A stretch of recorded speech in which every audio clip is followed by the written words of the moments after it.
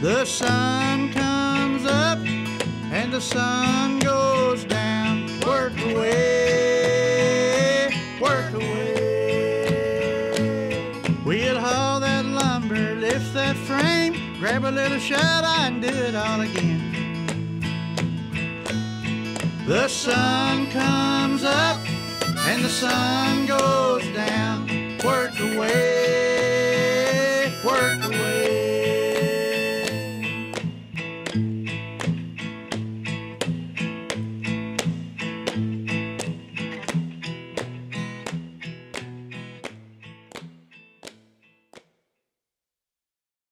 Personal.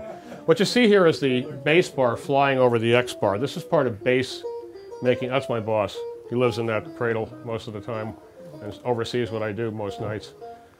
I thought I'd leave it in there. This is the door that's in the guitar, which is cedar and I guess it's pocketwood and ebony, and that door allows you to close or open the sound hole so that you can tune the instrument for a specific room or a specific environment. I'll show you that on the physical instrument. This is, do you want this volume? Yeah, I can run. Yes, I don't want to take all. Yeah, you can let it run. This door, when it's finished, it'll have 3 springs pushing this ebony up against the inside of this sound port here. So it'll always make contact. Those springs are not in there yet, but the door is in there now, and so we can illustrate that. The door is positional over the hole? Yeah, you can move the door in and out. Okay. And that way you can tune the instrument to the room. And then what's holding the door open if there's springs on it? They're locks? No, it's friction, just friction, Just because friction? the springs are keeping the door pushed up against the sound hole. Mm-hmm. So there's enough friction there that you can just adjust it to where you like it and it won't rattle. Mm-hmm. This is interesting. Could you stop that? This is the door in a halfway open position, you can see. Mm-hmm. This is where it's not finished, or it's almost finished, but could you go back? Is that possible, one? This is really fascinating. I love this. This is, it's not how I thickness tops, but people ask, what makes archtop guitars, really great. Well, you have to graduate the tops. So we'll carve the top to maybe a uniform 1/4 of an inch, and then I'll get in there and I'll graduate it from, I'll graduate that top from, say, maybe 180 thousandths, maybe 100, and it'll come up here.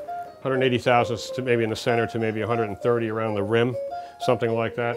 And how precisely you do that makes a huge difference in the way a top. That's the great thing about building these things. Here's that bass bar flying over the X brace. This is from double basses. You see the light coming through? That's a 100-watt light bulb on the other side of the carved top. And so you get to see literally right through the spruce how thick it is. And this is I don't use this to tell me that it's 80 thousandths here. I use it to indicate an overall trend, because wood is, of course, driving all of us crazy for our whole lives. So you never know what it's going to really do, but it is a pretty good indicator of just how thin these guys are. And this is, you would think this is paper thin, but it's really about 175 or 80 thousandths here and maybe 150 thousandths here.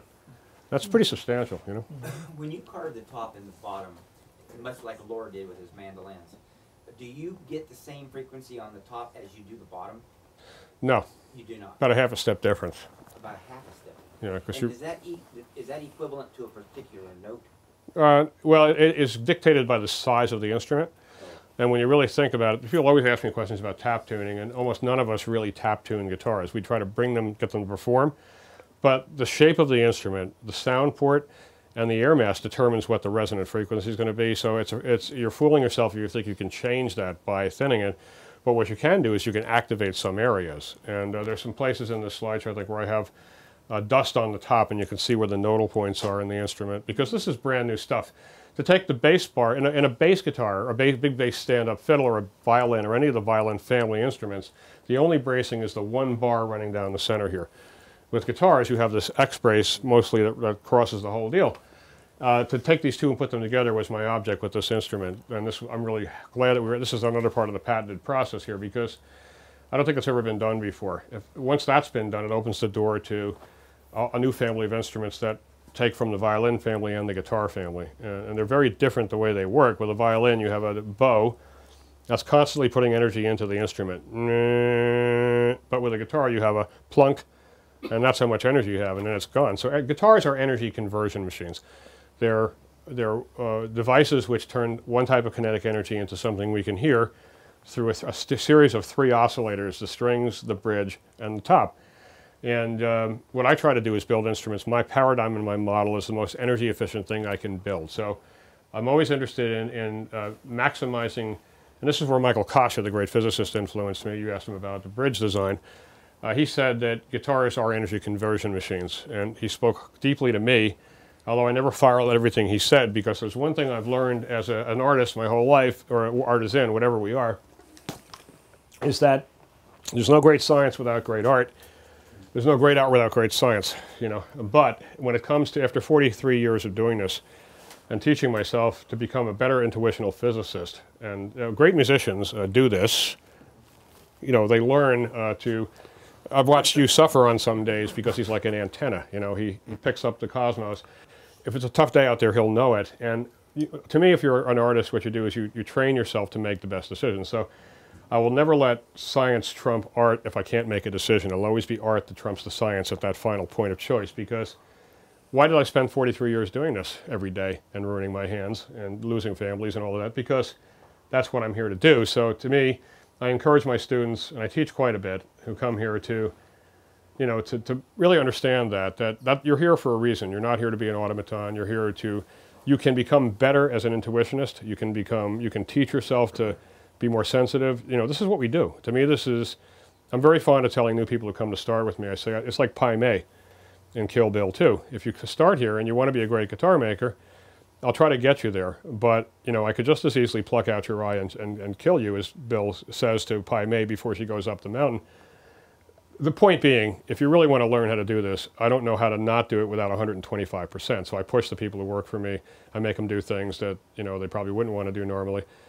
I want to make them do stuff that puts them on the spot, because, and I want them to do it with more, I want them to exceed themselves every single day. And that's a big thing to ask anybody.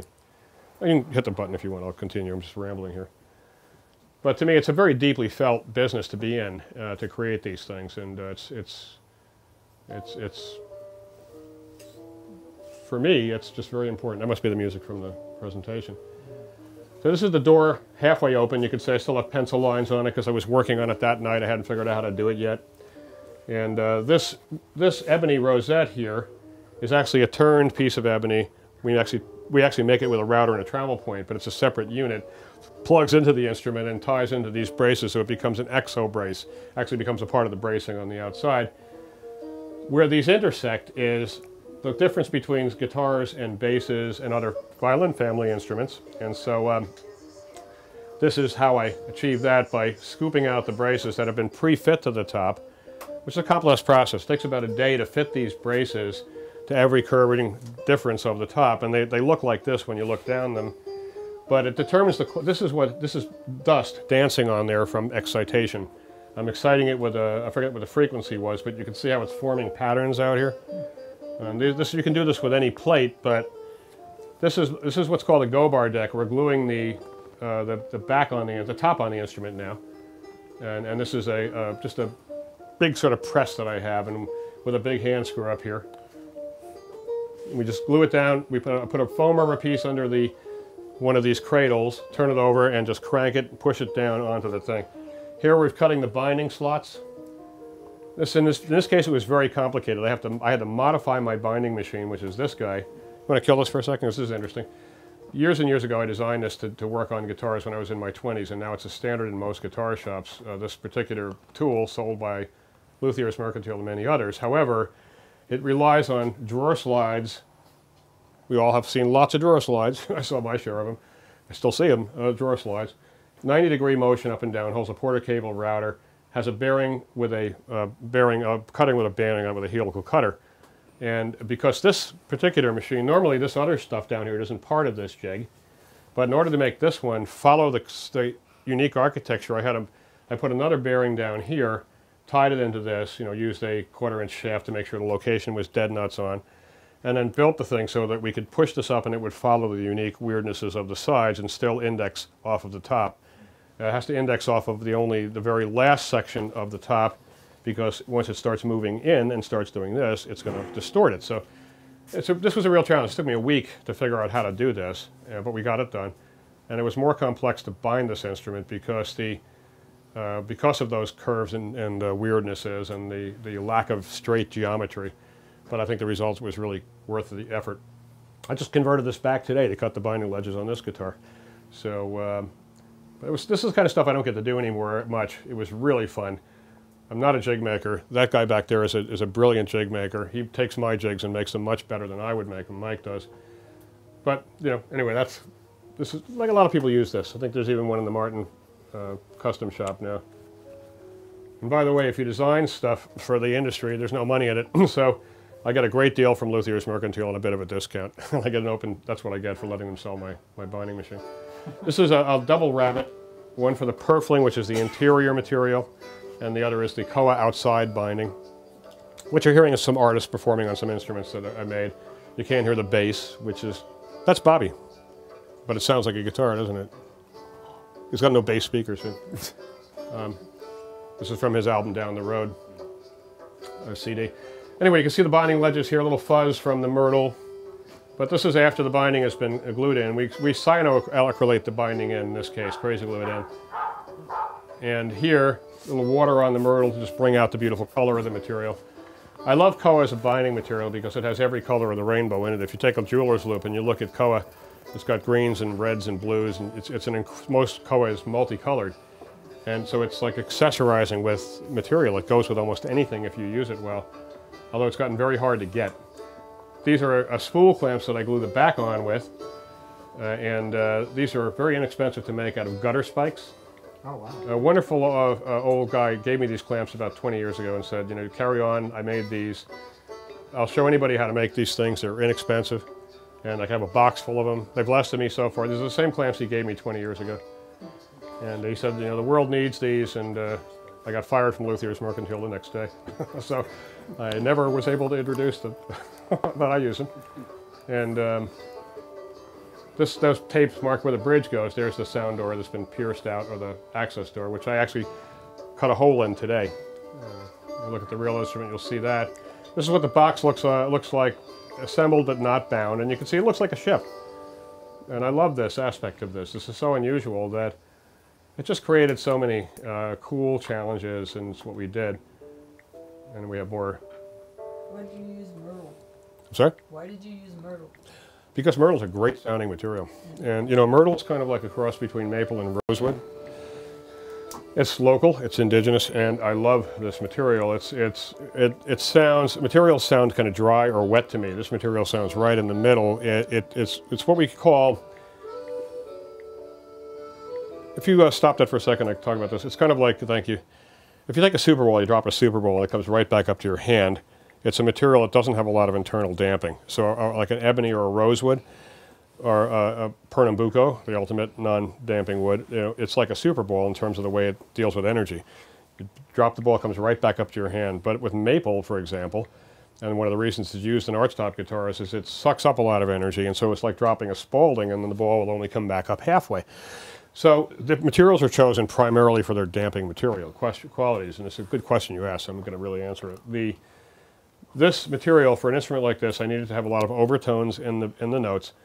And you get a lot of the overtones and quality of a note is a sum of a lot of notes you don't hear. It's a sum total of overtones and harmonics. And when you hear a note, and you would define that as pitch or timbre rather, it's because you're hearing all of those overtones at once, and together they create, it's like all the light, like light is all the different colors, but you see clear light. Same thing with music, you know, any note that gets created is a sum of a lot of other notes within it, but you never hear those. So the ability of certain materials to propagate those frequencies is really why I choose them. In the case of a bass, some other great bass makers have used, and Bobby showed me a bass that he had from another great maker, a guy named Tobias, who I was really a fan of. And he's one who opened my eyes to myrtle, and then I fell in love with it. Now I can't get enough of it big enough and flamed that it hasn't been powder posted, you know, because powder post beetles love myrtle. But I have some of it, so this is a good choice for this instrument, I think. Anyway, rabbit, you can see the rabbit, you can roll that thing, and if you have questions, you can interrupt me. So as you're going down the process of building an instrument, try to do this somewhat sequentially. I've got the door taped in place here, just to hold it. Because typically, what's the time from your first loft to finish? In terms of, if I really want to build an instrument, I can build it in about 50 or 60 hours. This one's like 100 probably in 30 or 40, and there's design time and all of that. So the process is, what we're seeing here is probably about a 2.5, 3 month process, because I was making decisions and trying to figure out how I was going to do things. But a normal guitar I build in a class in a week. It takes 4 weeks to finish it after that, you know, and because I'm still using lacquers. There's the beautiful water thrown on it just to see the myrtle, what it's going to look like, to give me the capacity to continue, the desire to continue. And then do you find that, well, I mean, you know, what I know about quality instruments is that once you put a finish, the tone starts to change on it. So you've been using a lot of lacquer, you find? Well, because lacquer, in the violin world, they'd say, this is the interior once again. I'm really going to try and build this performance center. You can see the light coming through the top just from these lights here. That's a beautiful thing to me. I don't know why. This is the neck, and that's about 50% of the guitar. Will that have an adjustable truss rod? Or Yeah, this has a two-way adjustable truss rod, so it goes back or forward. And I'll answer your question because I just let it fall off the table there. This is the neck with the rabbets cut around for the binding. Ebony head plate veneer, about 1/10 of an inch thick. These laminates are really designed, came out of guitar making long before me. They really stiffen that neck, keep it from moving, because for me it's energy loss when it's moving like that. And I got an interesting story about that. Want to stop that for a second, just so I can tell that story? The people see the alembic bases and they think, well, the alembic bases had that laminated back 30 years ago, and it's true.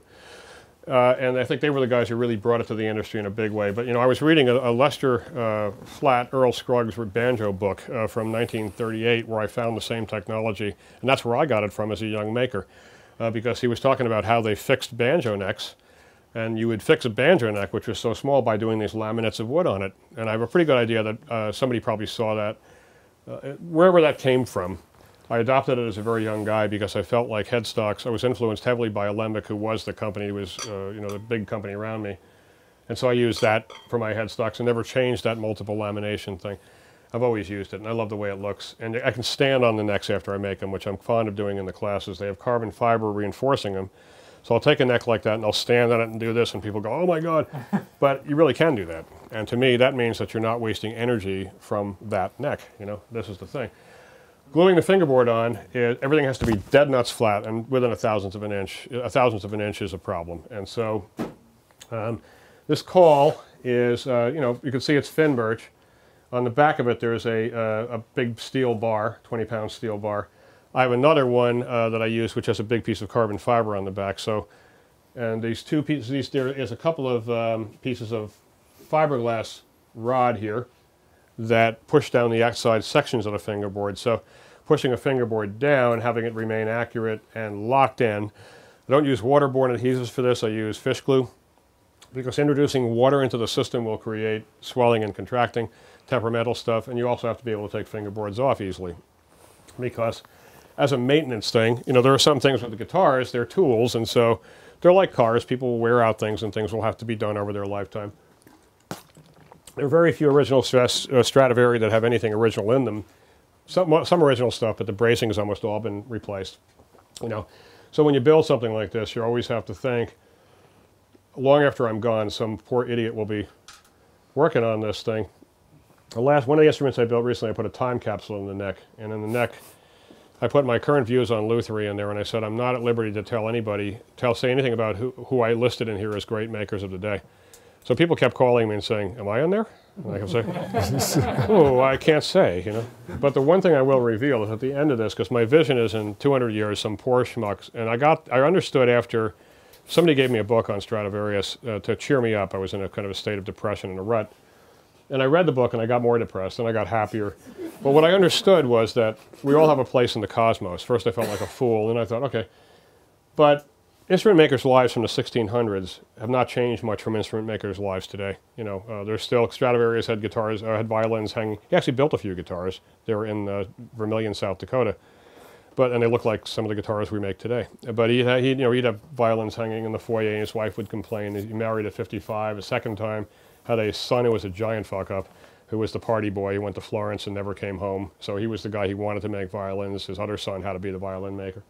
You know, so their lives really weren't much different. When I really understood that, and we work really hard to do this. We do it because we love it. I don't know anybody with the exception of maybe Bob Taylor, who does this to make money. Most of us do it because we really feel we should be doing it, or some reason we fabricated and convinced ourselves to do. But it's kind of a sacred practice for many of us. And why am I getting off into this tangent? Because it's fascinating. Because it's important. I mean, it's why I get up every day, and I do this. It's a really beautiful thing to do. But anyway, gluing the fingerboard on flat, simple. Most of these tools are very simple. You can run that guy again. Tom, specifically why fish glue? Well, because hide glue is the material that's of most choice because it's easy to disassemble. But hide glue is so subject to wind, like if a breeze blows through, you can be screwed. If something goes wrong, if there's any contamination in it. So somebody turned me on recently to fish glue, a violin maker, Andy Carruthers, and his violins and cellos are incredible. And in that world, although the violin makers think of us as being the sort of the poor stepchildren, the guitars are seeking legitimacy in the sense of the violins, and we've come a long way in my lifetime. But you've got to think back that when I started making guitars at 18 years old, there weren't major programs in universities. Now you can graduate from almost any major university with a guitar degree. That says a lot about legitimacy of this instrument in our culture. And when I was in Washington testifying for the Lacey stuff, talking to the senators and the Congress people, I would say to them stuff like, well, when they would say, well, you guys are criminals for using this wood, I would say to them, well, did not your daughter dance at her wedding, or your son, to guitar music? Do you not have guitar riffs stuck in your head? And they go, yeah. And I'd go, I rest my case. Of course we're not criminals. The guitar has contributed to the culture of our life, just as the music has. It's been a big part of most of our generation, because a lot of us are. I don't see a lot of people in their early 20s here. There's a few, But and for those people who work for me, there was Timmy in the back, and I don't know if Frankie's here, but who are younger people, they brought the same passion that I brought to this. They wouldn't be making the guitars they are. They not brought that. If I can teach them how to do one thing, it's how to bring their A game to this thing every day. Because you got to. But anyway, you can roll the thing. Oh, and why fish glue particularly? Fish glue is great. It's not subjected to, I use it in all temperatures. When it gets a little thin, you can using a little distilled water, you can actually rehydrate it. It has great working time. It's tremendous. It's easy to disassemble. I haven't had 50 years experience with it, but when it comes to making parts that I need to disassemble, for other repair people, I find it to be so much less temperamental than hide glue. And this is sort of what swept through the violin world. And I guess some veneer guys use it too. It's not. You use it hot? No, it's you don't have to heat it up. Oh. There's a little canister of it over there that Bobby, you said that thing with the red cap right behind you. So does it shatter like hide glue, Tom? It will shatter. It behaves very much like hide glue. You really have to impact it highly. But this is fish glue, and yes. try not to pour it on my feet, but you can see that it's pretty thin. It's actually very stable, and it's not temperature sensitive. So I heat it up a little bit when I use it just to get it to flow a little better. But I don't have to have that nervous, constant anxiety of I got 2 seconds and maybe a breeze. I mean, I've seen this ruin neck joints when somebody opens the window or comes in the door. A hide glue can go bang like that and just be no good. So what's the physics of its What? adhesion? What's the physics? Very much like hide glue. chemistry. Very much like hide glue. Same kind of thing. It's a cold water fish glue, but it behaves very much like the same way that hide glue does. So this is, I think, why the violin makers have accepted that. You couldn't find pardon me if there are any violin makers here. They're a pretty stodgy group of people, and they're very slow to make changes. When these guys decide something's working, I'm going to go with it. So for me, I got to measure my life in 10, 15 more, 20 more years or something. So I'm not going to screw around waiting 10 years to see if it works now. At this point, you're welcome to open this, take a look at it. It also doesn't, there are multiple varieties of this. This stuff's about $100 for this much of it. However, I've had this for a year, and it's the other versions of fish glue. If you're not careful, some fish glues are extremely toxic. They have some formaldehyde in them, things like this. So there's a big paint someplace over there where I spilled some, ate the paint right off the floor. This stuff is completely easy to deal with, and so I pay more for it, better, and I don't use it for everything. I use it for those selective things. Working time is the same as hide glue, so you probably have, I have a good 45 minutes to really push things around, and it has the same feel as hide glue, the same sort of slimy feel. So far, the jury is, not completely in, but I'm really happy with what I've been doing with it, And you thin it with? Water, distilled water. Oh, wow. Pure distilled water, and I'm very careful about that too. but it's great because when the stuff thickens up, you can redux it again a little bit, and it comes back to life, and it's been great. Is that, Tom, isn't that what they used to chip glue, or chip glass, the glue? Yeah. That's what I thought. Yeah, in fact, I think Frank Ford did a bit of a study of that and published it on frets.com about gluing things to glass and breaking glass with hard glues. Yeah, I like a transparent adhesive. A crazy glue actually can be a very transparent acoustic adhesive as well, you know, depending on how you use it. All these adhesives have their great value to me, and they're all different, and they have different special purposes. You know, when I was younger, I glue everything together with Titebond. You know, now I'm more focused on, and Titebond's great. Now I don't use Titebond 2, I don't use Titebond New, I use Titebond 1. I told my people who work for me who teach, I tell them, you know, Titebond is you can tell a good Titebond if you sniff it, you know, open the bottle, see if it has a sour smell, take it out, do this with it. If it curves a little bit to your fingers, it's old or it's been frozen. So I sent my big tall Stewart when he was working here into Garrett Hardware to get a new bottle. I never buy huge bottles of Titebond because the stuff degrades over time. He's in there opening it and sniffing it and doing this, and they wanted to escort him out because they thought he was sniffing glue. So I'm telling this to everybody because I love to do this at Ace Hardware. But you know, you open the different bottles, if you can smell bad Titebond, it's sour, you know. So it's tough. You know, we're going to break to have you play. Do you want to? Whatever you want to do, go ahead. Here? Don't worry. Bound headstock, and this is the lamination we were talking about. We've just done the binding, so you can see we haven't scraped it.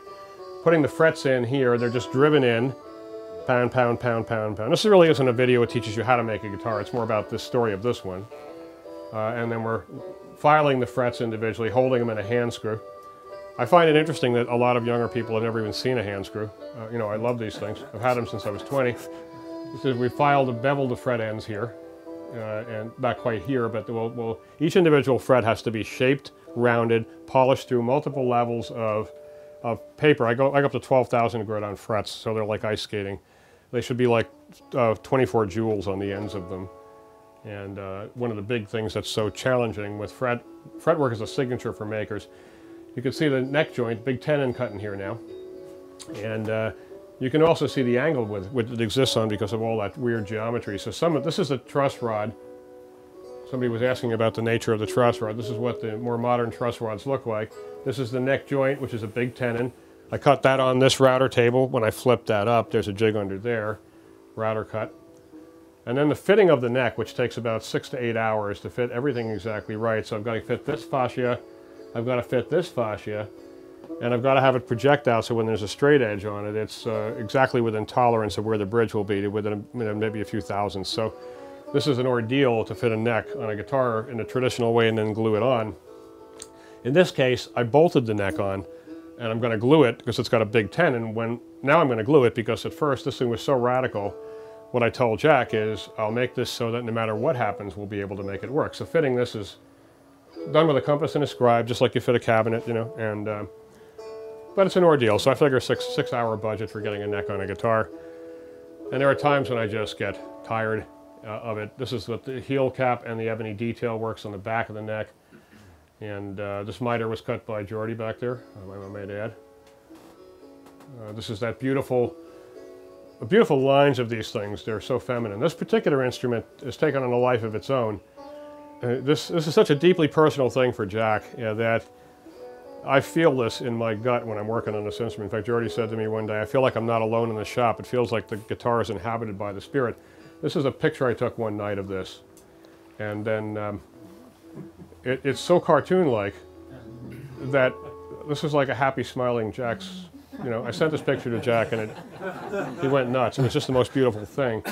So this project is very deep. It's not your average guitar. And I thought, from the perspective of doing something really just cool and different, it would be a good thing to talk about because it involves responding to the clients, getting paid for it, you know, dealing with all of this. You know, every time you try to do something new, it's a huge challenge. And so this will give birth to a whole other group of instruments. We'll have another series of these following behind in the same design, somewhat modified. Now I'm working on the third part of a trio, which involves this technology. Mike's actually making the side unit now, and the RGC guys are working with me on this thing, and it'll be a smaller version of that bass in quilted mahogany and be a part of a trio. That's right in the middle of working on that now. And so this instrument And what we've done is to create a whole new family of instruments from it. And, you know, so very exciting, you know, for the worst thing you can do, for a guy like me who doesn't make a lot of anything well, you know, the best thing you can do is, the worst thing you can do is succeed with a design, because then you got to make it over and over and over again. And Tom, it's, when I saw the size, it sort of impressed upon me like the guitarons of Mexican music. Yeah. You know, that you know, whenever Deep. first time I saw a mariachi band, I was like, wow, their guitars are huge. Yeah, well, you know, that's part of the reason why this is so deep, because the mariachi, the guitarón, which is the bass, is, you know, usually deep and has a certain sound. What Jack wanted was, he was a big fan of jazz, believe it or not, and he used to go listen to Charlie Mingus when he was in D.C., a kid growing up. He's been playing with Yorma since he was 11 years old. They're still playing together, but he used to go watch Eric Dolphy, and he loves jazz. He's very much into that kind of tone. That's what he wanted me to do. And, you know, what Bobby plays is a whole nother iteration, that's, like I say, another generation of instrument playing after Jack, and Jack was very clear with me that I can't play like Bobby, but I play like I play. So I need an instrument that actually kind of is a simpler bass thing. You know, you're kind of the racing car driver for the whole halfling thing, because he's driven these instruments from the beginning. And if you build an instrument that's different, it's going to behave differently. So the players really respond to it differently. If anybody takes you seriously in my world and you build something different, you've been very, very happy to have that happen, because guitar world is one of a lot of cultural impetus. You know, when you do something different, you become kind of an idiot. People look at you in a way like they think you're crazy. But I felt like this is what I wanted to do, so I did it. The sun comes up and the sun goes down. Work away, work away. We'll haul that lumber, lift that frame, grab a little shut eye and do it all again. The sun comes up and the sun goes